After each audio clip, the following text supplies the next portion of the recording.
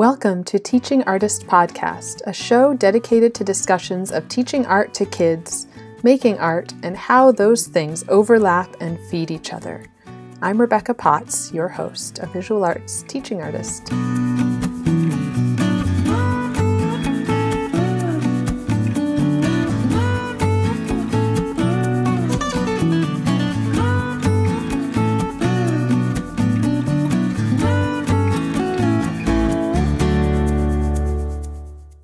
I had such a meaningful talk with Morgan Auten Smith. Morgan is an abstract painter living in Northeast Georgia. Her work is an exploration of the intersection of individuality and motherhood. She is also an elementary art teacher, a wife, and a mother to twin 3-year-olds. In addition to Georgia, Morgan has also lived in Germany, an experience that greatly shaped her as an artist. So I am here with Morgan Auten Smith. Welcome, Morgan. Thank you for taking the time, and it's very late for her right now, so thank you. So I like to start with just kind of a little bit of background. How did you become an artist? And then the other side is, how did you become a teacher? And did you always kind of plan on both, or did one come first? Yeah, one did come first. The desire to be an artist came first. As a kid, I would always play artist. Or, I'd have my little drawings and I'd set them all out. And so I was always interested in making art. I would always draw and make little things, crafty things. I don't know. Yeah. And even when I wasn't in school for art, or I guess, in middle school, you're not in school for art, but you know what I mean? Right. I was actively pursuing taking classes and such. I was still drawing and being creative on the side. I went to college with the intention to be an English teacher. Oh, interesting. Because I loved to read and I loved history and literature. So it kind of combined them all the things I loved. And I don't know what brought me really to teaching, besides, I guess, that I thought that I could study literature and still make money. Right. I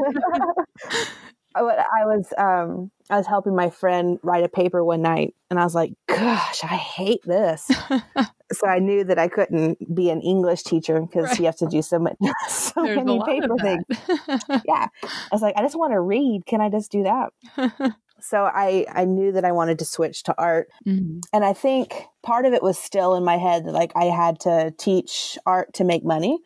And I think part of it was also that I had to convince my parents that I could be an artist and still have a livelihood. Right. Support yourself. Exactly. So it was kind of a practical thing that led me to teaching art. But as soon as I got involved in the classes and started learning more about the pedagogy and everything, I was like, yep, this is where I should be. So then it became more of a passion than a practicality. So I got to marry both passions. Nice. That's great. And now do you feel like both passions really are sort of married? Like your teaching informs art making at all? And does your art making also inform your teaching? I would say yes. I try to be kind of more of a facilitator in the classroom as opposed to a creative dictator. That may be harsh to say, but I do come up with certain projects for my students, but then I also like to give them lots of freedom in them. So if they come up with an idea and they're asking me, I'm just like, oh, well, try it. Yeah. And I do a lot of that in my own art making as well. I set out with an idea, but then if I get a little itch along the way, I just try it out. So I kind of do both approaches in classroom and in my own practice. Nice. Yeah, I like that. I've been trying, not always successfully, to take my own advice. Mm-hmm. If I'm telling students, try it out, sure, see what happens. Right. And then going back to my studio and being scared to do that, I'm like, no, stop. Listen to yourself. Exactly. I'm doing a project right now with my 4th grade where we're studying over Kandinsky's paintings and how his influence with music. And so I've played different things on different days, and I was like, go grab whatever materials you want, just practice. I was like, don't even worry about what it looks like. I just want you to know that you have the freedom and the ability to do what you want creatively. Right. And so I was like, I had kind of the same thing. I was like, why didn't I just say that to myself too? Right. Just experiment. Yeah. And don't worry so much about the product. Yeah, exactly. Yeah. And you teach elementary. Do you teach K through 5th, all the grades? I do. Yeah. It's my first time. Well, first time. It's my second year doing it. What grades were you before? I started out in middle school. Okay. And then I went to work at a private school where I taught kindergarten through 12th grade. Wow. Yeah. It was a lot. Like, my schedule was that kindergarten came and then my 11th graders came. Wow. That's such a shift. Yeah. And then I did high school ceramics only for a few years. And then I ended up back here doing elementary. And is there one that you prefer? Like, is there a grade level you just love? Are there any that you're kind of like, I don't want to do that? Oh, there's so many good things about each grade levels, like, yeah, there's not one that I just won't do.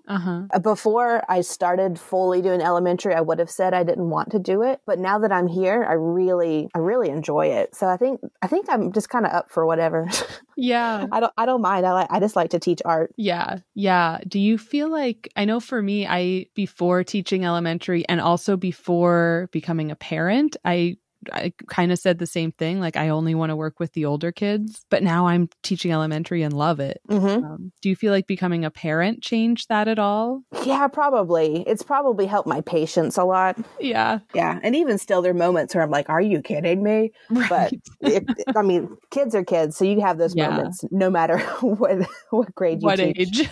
Yeah. Even with adults sometimes. Oh, yeah. I've taught adults too, and I have those moments. Yeah. And I also saw that you spent time in Germany. Were you teaching when you were there? Yeah, that's where I taught ceramics. Oh, okay, cool. Yeah, I worked at an international high school there. Awesome. So it was an American high school, a lot of business students. And it was like there's partially religious organization to it. So there's a lot of missionary students there. Yeah. So yeah, my husband worked in the library and we lived there for about 3 years. Wow. Yeah, that's where our kids were born, was in Germany. Oh, wow. So my daughter was born in Prague. Ooh. We lived there for, I guess, also almost 3 years. So just a lot of little overlaps here. Yeah, that's so cool. That was somewhere that we wanted to go while we were in Europe. We just never made it there. It's gorgeous. If you get back, you should go check it out. I said we want to go back. It's like as soon as we can afford to. Right. I know. We keep telling our daughter, "We'll take you back. You'll see it someday." Yeah, we do the same thing. It's like we'll take you to the house you were born in and all that. Yeah. What part of Germany were you in?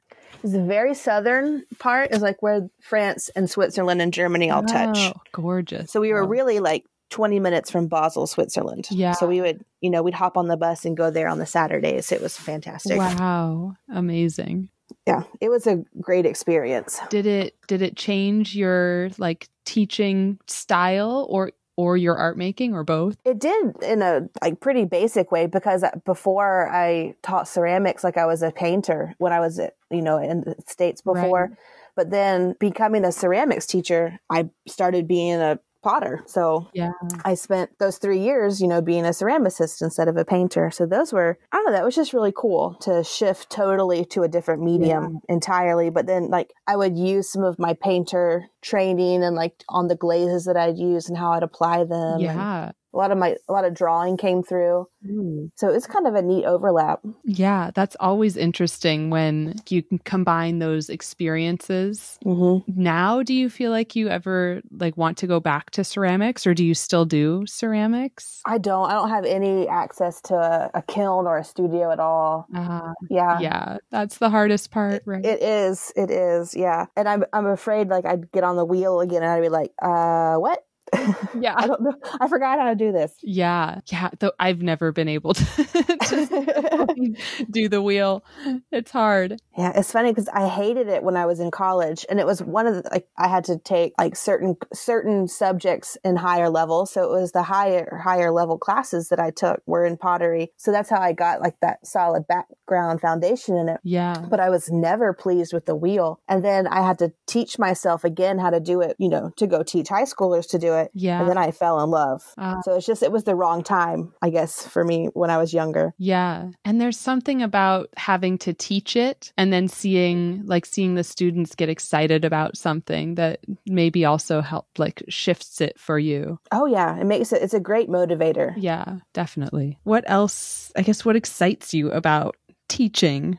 There's one that keeps you going, like the students being a motivator. Mm-hmm. Yeah. I think for me, it's all about the creativity. I think our kids are pushed so hard in school, even for like the little babies, the little kindergartners, they have so much they have to perform. Right. That it's a huge motivator for me, like to make sure that they have a safe space in their art room where they can just be themselves. They can experiment. They don't have to perform these pressures, they just kind of get to realize the relaxing quality that can be in art. Yeah. Yeah. So I guess it's just a big motivator for me to teach the kids to chill out a little bit. Yeah. If that's not too cop out, I guess. No, I mean, I feel like that's really important with this overly tested environment that they live in. Mm-hmm. Yeah. Yeah. And I see that in my students too, that they love coming to art, and just a lot of them do use it as a place where they can be more free and more relaxed and just kind of enjoy creating without so much focus on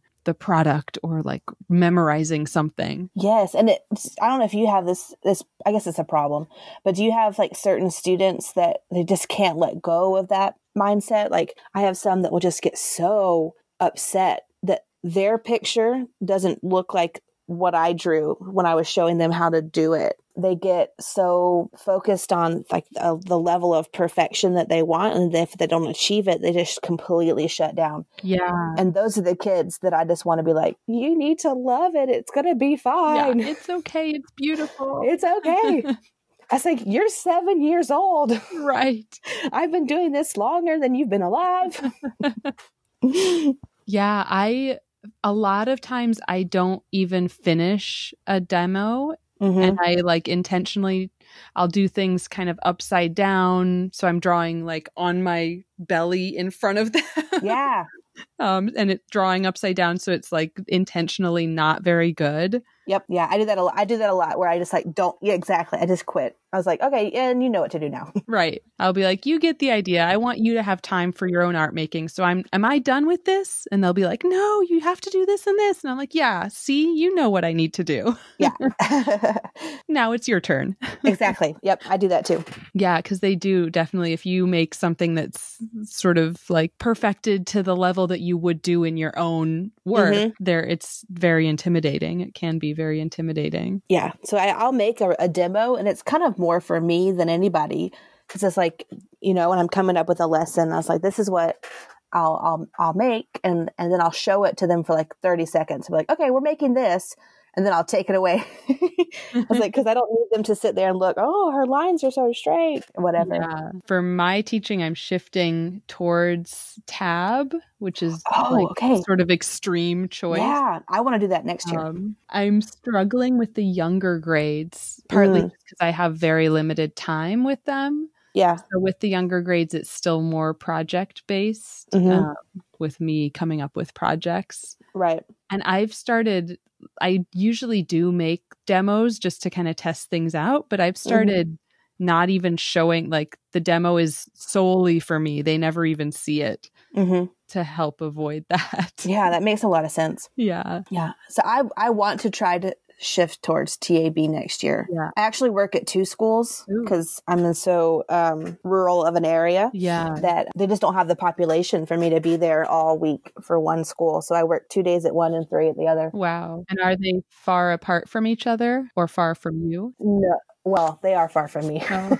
I live an hour away from where I teach. Oh, wow. So they're 10 minutes apart, though, the schools are. Okay. So I work I end up working more at one school than the other. Or I guess not really working, but like I see the kids more because there's less classes of each grade, So the one that I see the most, I want to transition to a little bit more TAB, and then maybe the following year, like bring it in more. Yeah. Subtly. Yeah. I think that makes sense to kind of slowly like ease into it and figure out how it works for you. Cause it really depends on like your style and how the schools work and how the students respond to it and, everything. I feel like it's a very individual thing to kind of figure out. Exactly. And I don't want to shock them either. Right. Be like, you do whatever you want. I know that's not what it's like, but free for all time. Yeah. It's free day every day. Yeah. I've structured it as we start, like I get basically 10 weeks with every grade. So it's a really short time. Yeah. And I've split it so like the first half is still sort of more teacher directed projects, but quick projects that are just basically to introduce all the materials I have available. And then the last half is, okay, now we know what materials there are. We've tried a few techniques in the short time that we have and go for it. And we talk through, planning and how do artists get ideas? And when you have an idea, what do you do with it? All of these things. But that's an interesting way that I've seen my students start to sort of wrap their heads around it. And I'm sure it'll shift for me as I this is my first year doing this method. So yeah, it'll keep shifting. Well, let me have all your tips. Yeah. Well, that's my next question for you too. Like what tips do you have? Yeah. I guess for me, the biggest tips I feel like I just said are just to do what feels right for you and what kind of makes sense for you. The other main thing that made a big difference for me was spending a lot of time, like right before school started, setting up my room. And I'm at 2 schools also. One is on a cart, so that's more challenging. Oh, wow. Yeah. But the one where I have a room, I reorganized everything and labeled everything so it's all kid accessible. Right. And that's a huge shift that now they know where to find things. And if they don't, they can like look around and find things. And then that makes them responsible for getting their own supplies out of what is now their own studio and then putting their own supplies away where it goes in their studio. I've started training a little bit on that because I've stopped putting the supplies out for them. I'm like, all right, you know where the bins are? Right. Go get your bin, go get your materials. You have 5 minutes to get all the things that you need. Yeah. Partially because I don't want to do it anymore. Right. And too. Like it is their choice. Like they need to go do it on their own. Yeah. And I feel like it's really good for them to learn that responsibility and to kind of have ownership there as well as the art making. Yeah. Yeah. So what would your tips be for like a new art teacher coming in? Because you've taught all ages and a variety of media. I think my tip would be you don't have to be a certain type of art teacher or a certain type of person to be an art teacher. Yeah. I think that there's a lot of art teacher superstars, and I've noticed like younger art teachers, like fresh out of the gate, trying to be those superstar art teachers. Yeah. And I'll be like, you don't have to be that person. Like if you like some of I use some superstar art teacher lessons and they've worked out really well. Yeah. But I don't, it's just not, I'm not the kind of person, like I'm not a costume person. I'm not going to dress up. That's just not me. I don't throw glitter around everywhere. Right. So I was just make sure that you are being you, because you'll definitely burn out if you're trying to be somebody else while you're being an art teacher. You know what I mean? Yeah. And like, I have a pretty dry, like sense of humor, and I do have a little sarcasm. Like one of the things they told me in like my education classes were not to use sarcasm with the kids, but I do. Yeah. And they get it because I'd be like, I love it when you don't listen to me. And then they go, I said, do you know what sarcasm is? And they go, yes, that was sarcasm. And I was like, oh, okay, then. Yeah. You need to listen to me. Yeah. So I think it's just important just to know what you are and are not capable of or interested in being, and don't feel pressured to be somebody you're not just because of your profession. Yeah. Like not fitting yourself into some mold of what you think an art teacher is. Yeah, exactly. Nice. I think that's a really good one. I think that's what I would have liked to have heard when I was starting. Yeah. To like just be yourself and let the kids see who you are too. Yeah. And even like the younger kids, because I did kind of had that, like I did try to do that again when I was starting with teaching just the younger kids. I was like, oh, I have to be like a performer on all the time. And then this is my second year doing it, but now I'm just kind of like, no, I'm just Morgan, and I just teach art to little kids. Yeah. And it's great. Yeah. Do you feel like now you have twin 3-year-olds? Do you like test out lessons on them or anything? Do you do a lot of art with them? My son does not care at all. So I'm not really, I'll pull out like watercolor paints and everything. And he'll do it for like a minute or two and then he'll move on. But my daughter, she'll sit and paint with me. And so, yeah, the other day she was really cute. She's like, I'm an artist, like mommy. Oh. And I was like, yes, you are. That's so sweet. I love it. Yeah. So I don't really test out lessons. I just kind of hang out with them and paint with them. My son always ends up just wanting me to draw Sesame Street characters, and I don't like to do that. So I'm just kind of like, I don't think so. Yeah. I just like, you draw Grover. You try to draw that. Yeah. Yeah. Yeah. I have a 4-year-old, and I do sometimes now. She's almost the same age as my youngest students, because I have TK, which is like 4.5. Oh, wow. Yeah. Coming in. And I usually don't see them till the end of the year. So they're usually 5 by the time I see them. But that's like the grade that I struggle the most with, the little ones. Yeah. So I do kind of like, I'll be like, okay, I have this lesson idea. Let's see. Can she do it? How long is it going to take her? Oh, I'll definitely do it when they're older.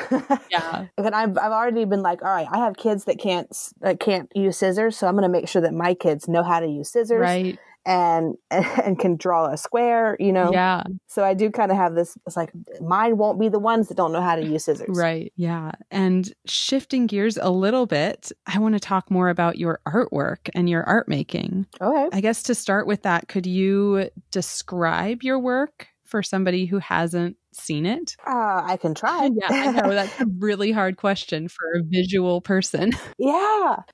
So I've shifted back to painting now that we're back in the States and I don't have access, to ceramic material. So I'm back to painting. I paint in the abstract, like non-representational style. Before I went to ceramics,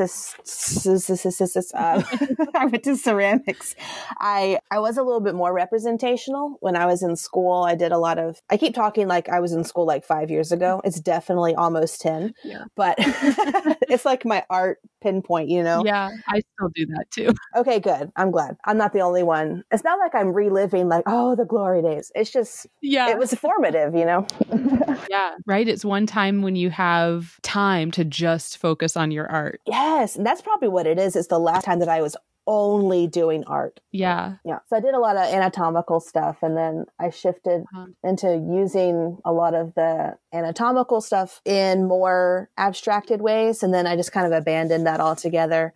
But I still have like an interest in anatomy. So a lot of my shapes end up looking like body parts. Yeah. So it's kind of unintentional, but then I'll look at them later and I'll be like, oh, that looks like a liver. Yeah. So, because I was flirting with medical illustration as a possibility at one point. So that's why I was kind of really into it. Oh, yeah. But yeah, I do a lot of shapes and with colors and like really organic type shapes. And then I use oil pastels or watercolors on top to make it multi-layered. And yeah, I just kind of do whatever I want. So sometimes they're big sweeping shapes and sometimes it's like kind of like Joan Mitchell-esque where I just kind of like attack the canvas, with different colors. And it really just depends on my mood and my anxiety levels that week. Yeah. So do you feel like making art is almost a therapy or a way of just, getting things out there? Oh, absolutely. Yeah. Yeah. Yeah. I couldn't quit. Like I've tried before because it isn't, if it's just a hobby in quotations, like it's a very expensive hobby. Right. And so like I felt guilty about it for a long time and I was trying not to paint or not to go to Michael's when they have the 2-for-1 sale and all that. Yeah. And then I just kind of realized it's like, this is what I need to do. Like, it's not like I need to feel guilty about it. It is something that I have to do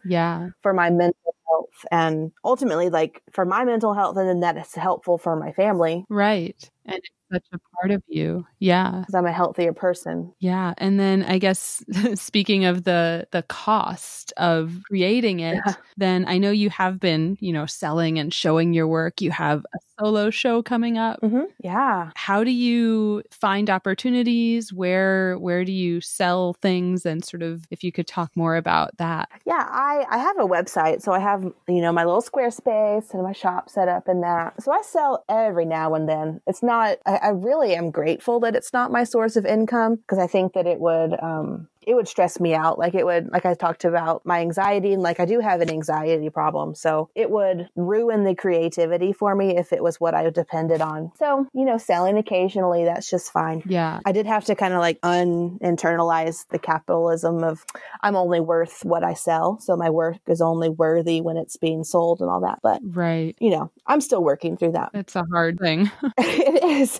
So I sell occasionally, and most of it just ends up in my basement. Yeah. That's fine too. But I do a lot of shows. So like last year, I think I did 13 shows. Wow. And I just find them online. Like I just Google calls for art, and I know of local community art centers that have shows. And before we moved to Germany, I did a show at the local coffee shop that has a gallery in it. So I just contacted them again, and I was like, hey, I did a show in 2016. Could I do another one? And they were like, yeah, come on. Awesome. So I did that, and I've got a solo show booked in December at a local community art gallery, so that I worked at before. Oh, nice. So yeah, it's a lot of it's building relationships, and some of it's just not being afraid to ask. Yeah, that's huge. Yeah, just putting yourself out there and being like, hey, can I put my work up? Yeah, I did that time, and it worked out. Now I'm trying to talk myself into doing it again, because I have another glimpse of an opportunity, and I'm like, oh, I'll just wait. I'm not ready. I'll just wait.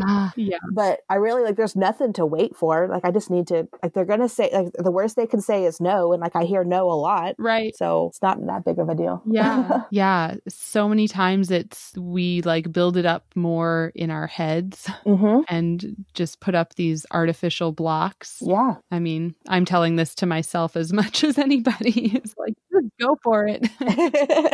Yeah. I mean, I could tell you all day long. I was like, just ask. It doesn't hurt anything to ask. But then I'm the one that's sitting by my computer like, I don't want to email them. Right. Yeah. It is almost, I was thinking back to how you said you have work that's kind of just sitting in the basement, but then you're showing a lot. And that they kind of go together, that you've got enough work where you can be like, hey, I can just, I've got this awesome artwork that I want to put out into the world and share, even if it's not bought, it's at least like getting seen. I feel like my struggle is I do have things that are sitting around, but I struggle to find time to even make enough to like want to say, hey, can I do a solo show? Then I would be like, oh, I need to make enough work for a solo show.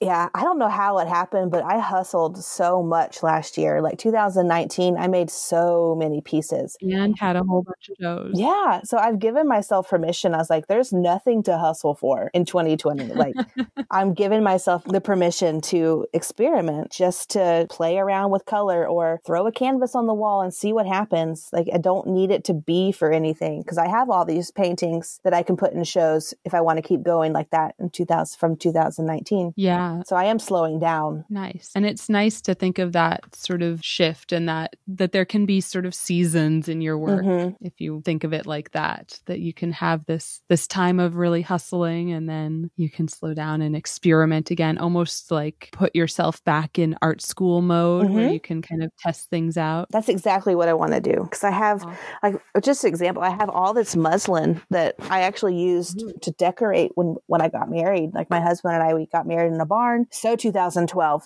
So we got married in a barn, and so we put muslin through the rafters. So I have yards and yards of this stuff. So like I stretched it on stretcher beams, and muslin is very thin. So that was an experiment that went pretty well. But now I have like scraps. So I'm just like throwing a scrap up on a canvas and putting some gesso on top and painting on that. Yeah. Oh. Just throwing things around and seeing what happens. Yeah. So then it's like layers of these scraps. Yeah. Layering on top of the canvas. That's what I'm working on now. It's just kind of playing with how many layers can I build?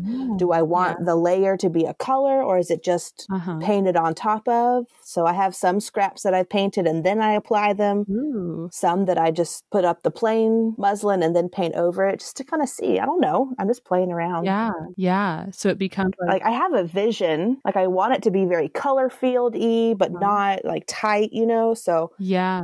I'm just seeing how I get there, I guess. Right. Ooh, I like that. Because it's added texture, but then it almost becomes like collage as well. Yeah.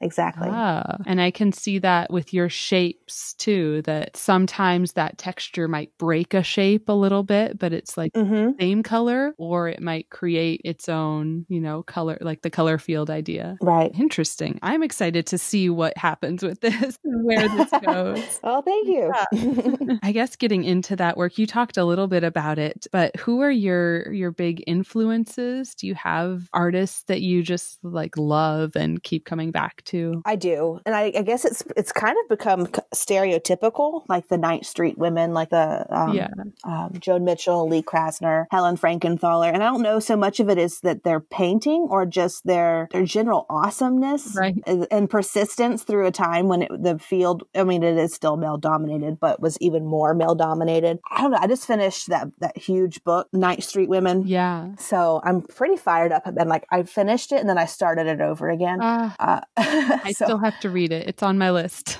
It's huge. So I told you I have an hour drive to work. So I did it on Audible. Oh, nice. So that helped a lot. But it's a 40-hour book. Wow. So, it's a solid work week. Yeah. Yeah. I really enjoy, and like some of my influences aren't even like in my style, it's just people that I admire. Like I love Kiki Smith. Yeah. And Yayoi Kusama. So I have found like myself gravitating to female artists. When I was in school and younger, I was, all I knew were the male artists. But yeah, now it's all women. Yeah. And do you feel like when you're teaching, do you try to show more of those artists as well? I do. Yeah. I've tried lately. I want it to be like a side project of mine.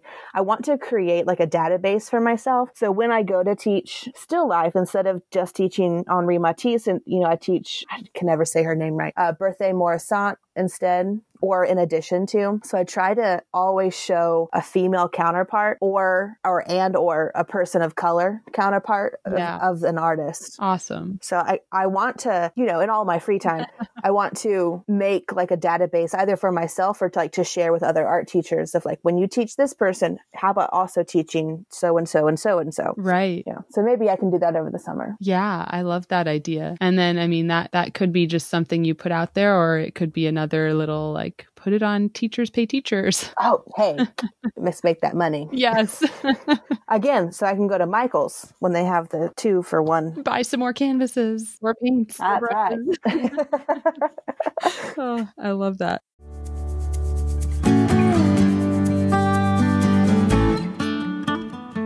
Okay, thinking about bow teaching and art making, how do you fit it all in with your full-time teaching, twin 3-year-olds, and then somehow also making all of this art and doing shows, all of it? How do you do it? I don't know. I do have a very supportive network. So my husband's very supportive. My parents are very close by and very supportive. So they will take my kids on Friday nights so that my husband and we get to have dinner together, or, just a date, or just stay home together. So we have our time alone. And then he works from 4 a.m. till 12 at like noon. So he has to go to bed super early. So by the time that like by 7:30, everyone in my house is asleep but me. Yeah. So that's usually when I get a lot of stuff done. It's just kind of how the schedule works out. Yeah. So that like after bedtime painting, art making. Yeah. It's that painting at night thing, Yeah, I know. I do the same thing as soon as my daughter's asleep. And my husband has a later schedule, so he's up, but he's often, sometimes we'll be in our little shared studio and he's like messing around making music and I'm painting or doing something with clay or doing, I don't know, making something. Yeah, that'd be awesome. I'd love to share a space like that. Yeah. Yeah. I work in a little basement bedroom. Like our basement's not, like we rent, so it's not even ours, but like the basement's not finished, but the one bedroom is. I think they had like a teenage daughter. So that's my studio and it's tiny. And my husband's tried to come down here with me, but he's always in the way. Yeah. and he feels that way. So he's like, I'm just going to go upstairs. Yeah. We don't both fit. Yeah. It's like, I'm so sorry. Oh, I love you. You can go do your thing and I'll do my thing. Yeah. Yeah. The spaces that we create. Yeah. We're in a 2-bedroom apartment. So this is our like second bedroom is a has a bedroom and a shared studio for both of us. Oh, wow. But we built we put a Murphy bed in here. So a bed that can lift up and get out of the way. Oh, nice. Yeah. Which is really the only way it would work. Yeah. Because I mean, you have to have a lot of supplies, right? Yeah. Like I have a ton of stuff. He has a ton of music stuff. Mm-hmm. Yeah. And then if you want to make a big, like I saw, I think on your Instagram, I saw pictures of you with like moving big paintings around or. Oh my gosh. It's just, yeah, it's like a dance. Yeah. It's like this one needs to go over here. Because I do work like 4 foot by 4 foot. Wow. And I'm looking at it right now. The room down here, it's like, I'm not a good judge. I don't know. It's small. I was about to give you an estimate of the studio room. I don't know what it is. It's small. A little bedroom. It's small. Yeah. Do you have any tips for artists who like want to get into teaching, or sort of the flip side of that for teachers who want to be more serious about their art making? I feel like I'll start with the teacher one. Like, yeah, I know a lot of art teachers who don't have an art practice, and a lot of their reasoning is I just don't have the time. Yeah. And that might be true because like I can't speak for everybody's schedules, but I always want to shake those people and be like, I think you can do it.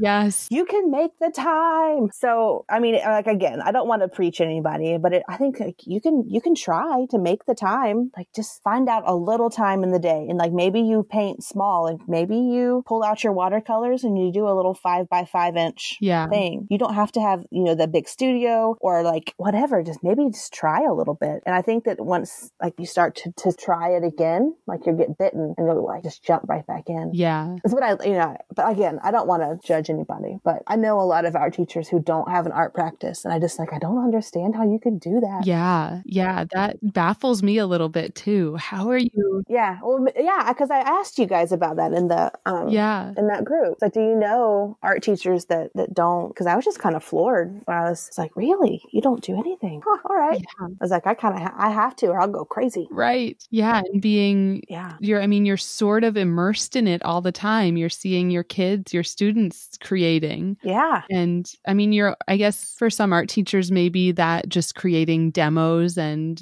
creating lessons is enough. It has to be like, and I guess like, I mean, you put a lot of effort and time and care into your demos. So that might be all that they need, and good for them. Yeah. But yeah, it would drive me crazy. Yeah. What was the other part of your question? Oh, I guess the kind of flip side of that is artists who are interested in teaching, but maybe haven't gone that art ed route in school. Any tips there? Like, should they go back to school, or what else would you say to them? I guess it depends on like how I want to make sure I'm being kind to everybody. Do you know what I mean? Right. I don't know. I think there's a lot of good things that you learn from going back to school. Yeah. But there's a lot of jobs that you could get without it. But I think you should definitely like read about teaching art, right, and get yourself a book on classroom management. Because if you don't have classroom management, you're going to lose it, and you'll burn out so fast. Yeah. So a lot of the things I tell people, it's just you don't want to get burnt out. So protect yourself from burnout. Yeah. Yeah. Because when I taught at that private school, like I didn't have to have a ed degree. I just had to have the bachelor. So like if you have an art degree, then there's a lot of places that you could teach. Right. But I would say definitely at least read books on teaching art and your management stuff. Here's where I should have said, which books do you recommend? But hindsight is 20/20. As for classroom management, I'd recommend Teach Like a Pirate by Dave Burgess and Classroom Management for Art, Music, and PE Teachers by Michael Linson. I also highly recommend Studio Thinking from the Start, the K-8 Art Educator's Handbook, if you're interested in teaching for artistic behavior. That's the TAB or TAB thing Morgan and I talked about. I'll link to all these books in the show notes. And now back to our conversation. Yeah. I found, because I actually don't have an ed degree.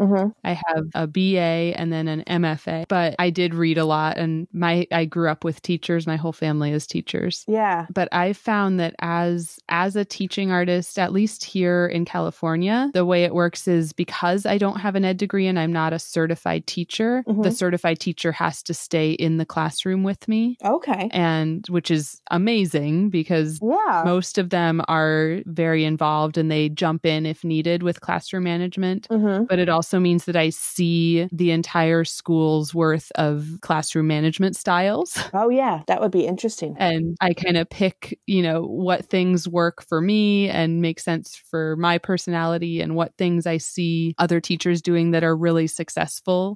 So getting to kind of learn that way has been amazing. Like, I feel like I've grown so much I've been in this position for 3 years and it's really helped my classroom management. Yeah. I'd love to be able to see that. Yeah. Like, just to kind of like see what other teachers do, even just regular ed. I'd just love to see that. That's cool. Yeah. It's pretty amazing to have them in the room with you and just see a little bit of like, it's a sort of a snippet of how they teach. Because they're obviously not leading the lesson. I am, but right. They jump in if needed. And some of them do that more than others. It varies a bit. Like some are kind of in the back grading, which is fine. I've got control over it. Right. Yeah. So can I ask you a question? Like, do you feel like, sure. Like, do you feel valued as an art teacher, or do you feel like you're the babysitter for the other teachers? No. Well, I think partly because they have to be there, they don't really get it as a prep, which sometimes I am almost apologetic about that. Like, right. Yeah. I wish I was certified so you could just drop off the kids and go have a prep. But I do feel like they come in and most of the teachers are also kind of soaking up what I'm doing. Like, I do feel valued in that way, that because I have their students for only 10 weeks, I rotate through the different grades. So then for the rest of the school year that I'm not with them, they are like back to being responsible for art.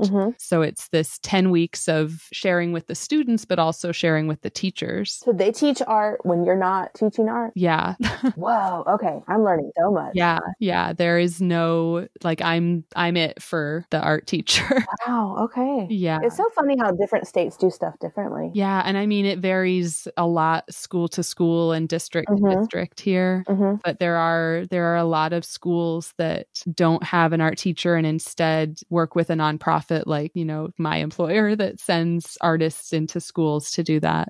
And I know we're funded and we have a music teacher who's a full-time music teacher, but both of our positions are funded through like grants and the PTA. It's not through the regular school budget. Oh, wow. Yeah. Which is a little sad. How interesting. Yeah. I was going to say, that's really neat, but also very sad. Yeah. I mean, I think it's neat that they still found the value and found a way to make art and music happen. Yeah. But it is a little depressing that they had to do that in the first place. Right. And that it's not, I guess that question of value is like, it's not more valued by, the people making decisions and budgeting and all of that. Yeah. I feel like it's getting late for you. It's fine. Like I said, I don't have to work in the morning. And I had my little naps. So yeah. I'm good. I was gonna go into our kind of just get to know you questions.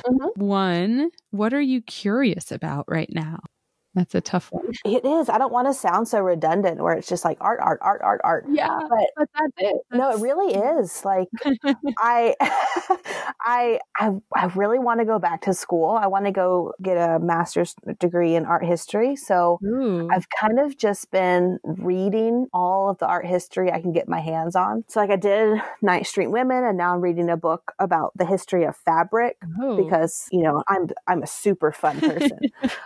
So I'm reading a book about fabric, and then I have a little... That does sound interesting, though. It really does. It's fascinating. It is fascinating. So I'm reading it's a little small book about 6 Black masters of American art. So I want to keep expanding my knowledge of people of color in the art world. And yeah, so I'm just like any art history book that I can grab, I'm reading that. Awesome. Yeah, so that's what I'm curious about. It's like all aspects of art history right now. Nothing's off limits. I just want to know it all. Okay. And then is there anything you are not very good at? Like art-wise or just in life? In life in general. Just to like little get to know you. Oh. Like I almost always with this one would say math is not my strong suit. Oh yeah, definitely. Yeah. And my mom was a math teacher. So Mine was too. Mine is too. She's retiring this year, but she's a math teacher. Crazy. And I was homeschooled for elementary school. So like the part she taught me, I remember. Right. I can do the addition. I can multiply in my head. I can make percentages. But when it gets to adding letters in it, no. Yeah. So yeah, I'm definitely with you on that one. It's like math. I am not good at math. Yeah. And that was it. When they started throwing letters in there, I'm like, what are these letters doing? Why? Why do you need this? Yeah. I don't need it. I don't ever use it. Yeah. I use fractions a lot. I'm good with those still, figuring out measurements for canvases and stuff. Yeah. Yeah. I'm not good like day-to-day planning. I like to kind of like fly by the seat of my pants and do whatever I feel like doing. Yeah. But that just kind of doesn't play well anymore. I mean, that was nice when I was in my 20s and I didn't have kids and all that. But yeah, a little harder. Like, there's just so much. Yeah. And there's so many things I need to do during the day. So I hate it. I've started scheduling out like my free time during the week. Yeah. And it's just like, who am I? Yeah. I don't like this. So yeah, I'm not good at planning, I guess. Yeah, it is. It's hard. Yeah. And I feel like it only gets harder as your kids get older and more, involved in all these different things that you've got to somehow keep track of. And that's a tough one. I want to be the free spirit. Yeah. And scheduling all this stuff, I can't be the free spirit. Yeah. I know for me, it's helped a lot to just like, as frustrating as it is, sort of the mentality of it is frustrating, but practically it does help to like put it in my like Google Calendar so that it pops up with a little reminder beforehand being like, you have to do this, even if it's like, some appointment that my daughter has, or if it's like, don't forget to bring this to school today, like put it in there. Yeah. Yep. I do that too. Yeah. Cause it's like, I will forget. It's, I'm at the point where if I don't write it down, I will probably forget. Yeah. Yeah. And I used to put like, I would be one of those people that has a million Post-it notes everywhere and then lose half of them. I said they fall off. Yeah. They're not as sticky as you want them to be. Nope. So I've started trying to like rely more on technology, like put it in Google Calendar and it can't disappear. It's in there and it's going to like pop up on my phone with a little reminder. I've started doing that too. But then you know what? I want to go back and look like, because my son has cerebral palsy. So we have a lot of doctor's appointments and stuff. So I'll look back through and be like, all right, when was his last appointment? And I can't find it anymore because it doesn't save past appointments. It's like, that's a bug fix that needs to happen. That's frustrating. Yeah. Or like just something simple like, when was my last hair appointment? Yeah. I need to get it cut. It doesn't save those last appointments. I wonder, I bet there's an app or something. There's got to be something else that could help with this. Yeah. Or, just go back to the paper planner. Yeah. And not lose it. Yeah. So I would love to hear more about pregnancy. I know we talked about how we both actually were pregnant while living abroad and sort of how that was, what happened, and how that affected you and your sort of career, your art making. Yeah, so we were in Germany for 2.5 years. We had to leave a little sooner than we thought. So we were planning on leaving at 3, but it was like 2.5. It was more than 2.5. It was closer to 3, but we had to leave a little early. But I was teaching ceramics and I got pregnant. So I was planning on just finishing out that year.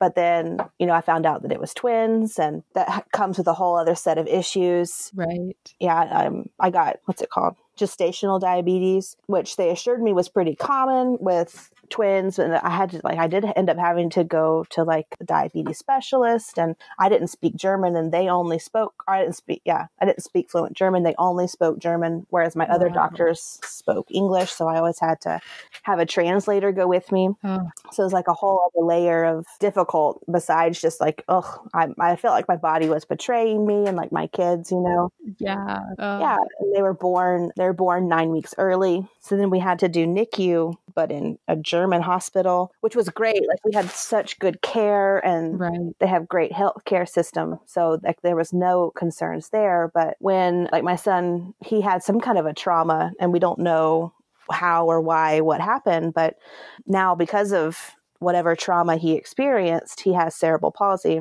And he has I mean, I don't want to make it worse than it sounds. Like it is hard. Like he's 3, almost 3, and he can't walk alone. He has to use a walker or like hold on to things, but he's a lot more mobile than other people that have CP. And so like we're grateful, but also it is kind of difficult. And yeah, you internalize a lot of that stuff. Like, what did I do to make him, like, to harm him? And you just end up kind of like, it took a long time for me to let go and to stop blaming myself for what happened to him.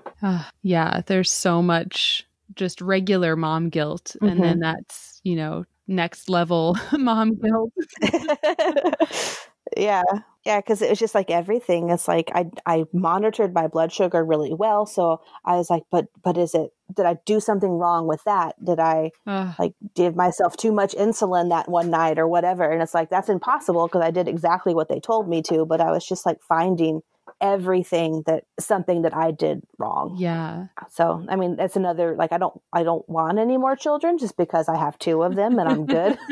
But like, and I didn't love being pregnant, but like, I couldn't do it again. Yeah. Just, like I mentioned before, like I have an anxiety disorder, and being pregnant was awful for that anyway, because like everything just made me so frantic. Yeah. And then, what happened with Alistair, I just don't think I could handle it again. Yeah, that's so tough. And you were talking a little bit about how your art making is almost a way to help you through some of these really tough things. Yeah, absolutely. Like, I don't think it's a coincidence that I started painting so much after we moved back. Like, we had to move back pretty suddenly. Like, we kind of ran out of funds. The organization that we were employed through went with made an accounting error, and we didn't have the money that we thought we did. No. So it was like, it was kind of a fast and hard move back that we weren't really ready for. Yeah. Like, we were planning on moving back in July to the States, but then we had to do it in March. So it was kind of a shock. And then we moved back, and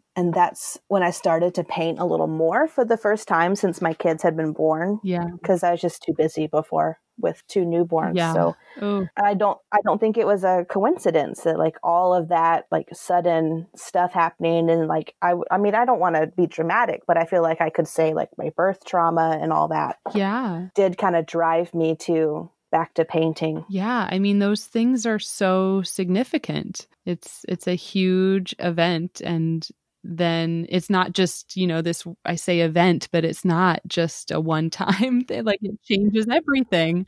Yeah. Yeah. You relive it over and over again, really. And then after, you have 2 newborns to take care of. Right. Yeah. And so like we did the NICU time, and that was hard. You usually have to take a bus back and forth or catch rides with people. And then, so then that took up a lot of time. Yeah, I just I didn't feel like picking up a brush or anything when I still lived in Germany and I was doing the newborn mom thing, because I didn't get to go back to work. We tried to, I don't know. I guess I didn't want to let go of it. Like I know that I'm not stay-at-home mom material. I like to go too much. Yeah. So I was just kind of fighting against it. But then I did end up spending a year as stay-at-home mom. Yeah. I just didn't paint any time during then.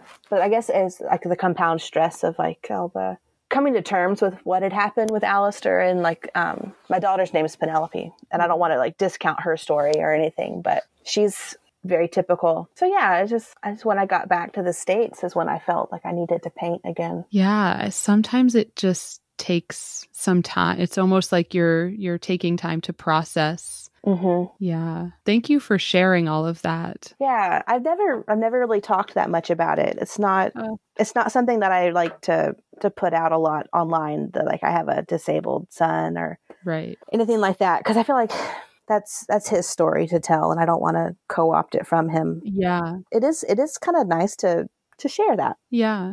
Yeah, because it's a big part of your life, right? Yeah. And it's a huge part of like my art making. Yeah. Yeah, because I have like a whole series about family through shapes, and like I have a little poem thing that I wrote. It's not a poem because I'm just not a writer, but like I have this little like thing that I wrote about Alistair, and then like it informed a painting that I made, you know. And would you, if you have that little poem, would it go with the painting? Like, is it part of the title, or is it solely just for you and then it kind of helps make the painting? It was really for me, like, Yeah.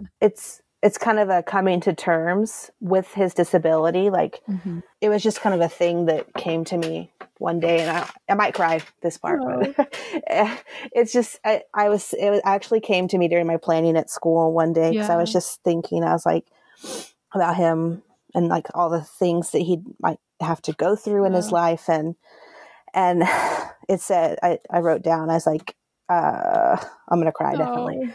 It's that your body is broken and I can't love it back together. And it was just kind of a revelation. Is like, it's not something that I can fix just through love. Yeah.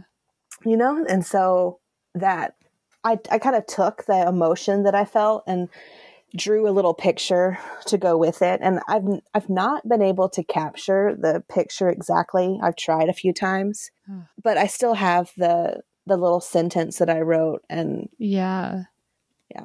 So yeah, sometimes I'll read that, and like, it does inform how I approach a canvas and stuff.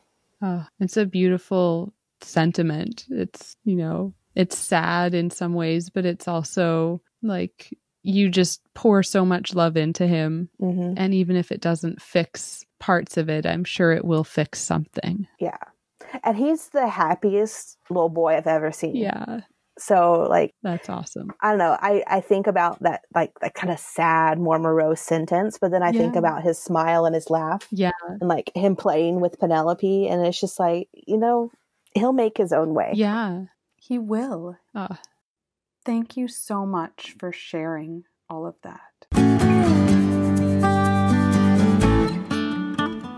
All right, one more. What's your go-to order at your favorite restaurant? So totally just fun question. Get to know this one I really, really thought about from your list. I love it. I had to think, like, what's my favorite restaurant for one? I don't know. That's a hard question. Yeah, so I think I've nailed it down. There's a really good Greek restaurant nearby. Ooh. And I'm like 95% vegetarian. I tell myself, it's like, only when it's really worth it will I eat the meat. Yeah. So eating at the Greek restaurant is worth it. So I get a Euro platter. So it's the meat and then basically just a salad, because you got like all your veggies and your lettuce. Yeah. That's it. The yummy sauces. Yeah. Yep. So that's it. I always go in there and think, oh, I'm going to try the falafel this time, but I never do. I just Euro platter all the way. You're like, I have to have it. Yeah. Nice. And then just wrapping up, is there anything else you would want to share? Yeah. I don't know. Just like a word of encouragement to people. It's like, you can do hard things. I tell my students that. I tell my kids that. We can all do hard things. And it is hard to find the time to make art. And if that's what you want to do and still have a career, if that's, if your career is different from your art making. And I don't know, don't spend so much time comparing to people on the internet. Yes. Because I do that all the time. I find myself, I'm like, there's an artist that I follow. She like spends a day in the studio and ends up with like 50 paper pieces. And it's like, oh my gosh. So then I compare myself. I'm like, I'm not moving fast enough. Maybe that's where I got my need to hustle last year. I don't know. Yeah. But like, you don't have to do that. That's good for her. It doesn't have to be for you. Right. I love it. It's hard to follow, but it's so hard to, like, so easy to get stuck in that comparison trap. Yes. And we're all talking about it, but we're not listening to ourselves. Yeah. Because I heard so many people say, it's like, I just got to stop comparing myself. And I say it all the time too, but it doesn't make me stop. Right. Maybe if you say it enough, eventually it'll sink in. I've got some quotes. So like around my studio, I'm looking at one right now. It says, inspiration is always so surprising visitor. And it's by a guy named John O'Donohue, which I just love. Yeah. But I was like, well, above it, I need to be like, stop comparing yourself, like something real big above that one. Big and bold. Yeah. So like I have my fancy, inspirational ones, and I'll have my practical ones. Stop looking at Instagram. Turn off your phone. Yeah. You're here to paint, not to look. Yeah. Like the cranky grandma quote, like, get off your phone. Yeah. Turn it off. Yeah. I've been struggling lately with just like not having enough time for art making. And then it's almost that I'm upset that I'm not making art. I'm upset that I don't have things to post because I'm not making art. Yes. Okay. Yeah. It's like, yeah. stop. That's where like an investment that I did do in myself I did it this year and last year was to get a professional photographer to come take photos. And so she took pictures of my work, but then she also took pictures, like she did flat lays of like my sketchbooks and like my little color studies and stuff. So she gave me a lot of good content. So if we're after content, Got it. I got some of that. That's great. So yeah, that'd be a tip I'd give somebody. It's like do that because it helps a lot. I don't have to stress about posting new stuff all the time. Like I got these little fallbacks. Yeah. And then I can just share like what I'm thinking about, Yeah, that's awesome. That is a really good tip. And I think I should do that. I think you should. I think everybody should. Yeah. It really makes you feel good too. It's like, I'm worth this. And then like the way that the photographer will make your pieces look, it's like they look like that all the time. But when you see them framed, and I'm just not good at photography anyway. So like seeing it done professionally, I'm just like, wow, it actually looks legit. Yeah. Yeah. Because that is a big struggle when you have something that in person is gorgeous and amazing and, has all this color and texture and then struggling to represent that. Yeah, absolutely. And then like I work all day and I have an hour drive. So I'll paint it at night and then I'll get home and it's dark outside because, it's winter. So I can't photograph it. Not that I can do it very well anyway. Right. But the lighting is a big part of it. It's a huge part of it. Yeah. But she came to my house and did it. So then she did tell me what corner of my house I should be using. Nice. So that was a big help too. That's great. So she was like a lighting consultant as well. Yeah, she did. She really helped me out. Awesome. She's like, you always need to take your photos right here. This is great. I was like, all right, I will do that. Nice. Is there anybody that you would like to give a little shout out to? Maybe your photographer? Her name's Kaylee Lorraine. She's out of Athens, Georgia, if you're interested.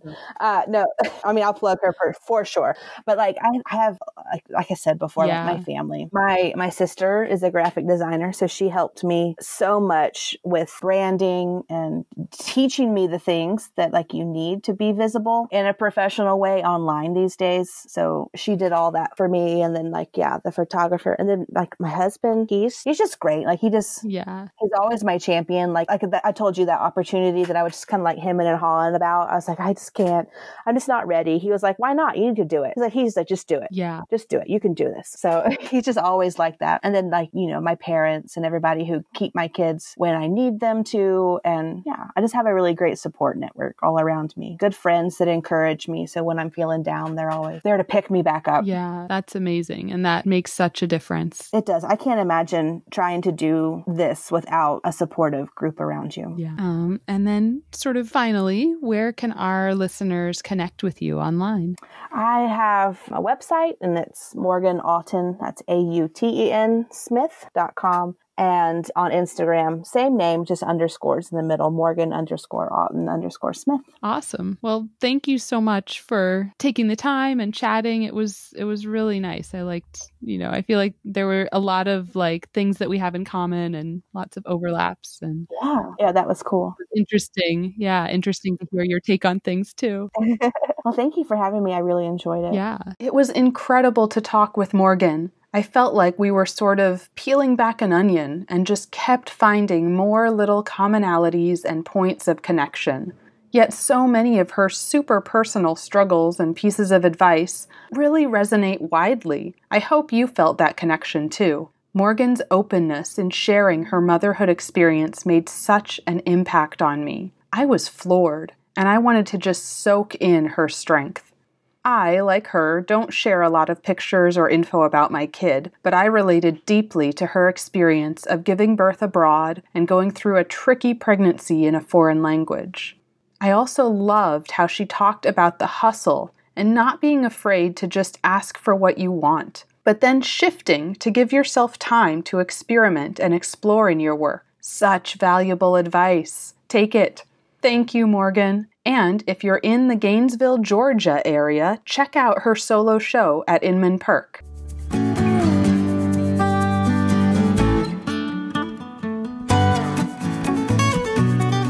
Thank you so much for listening. As always, you can reach me at Teaching Artist Podcast on Instagram or teachingartistpodcast@gmail.com. Who do you want to hear from? Please share your recommendations of teaching artists. And if you loved this episode, please subscribe, Leave a review wherever you listen to podcasts and follow me. It really makes a big difference. Thank you.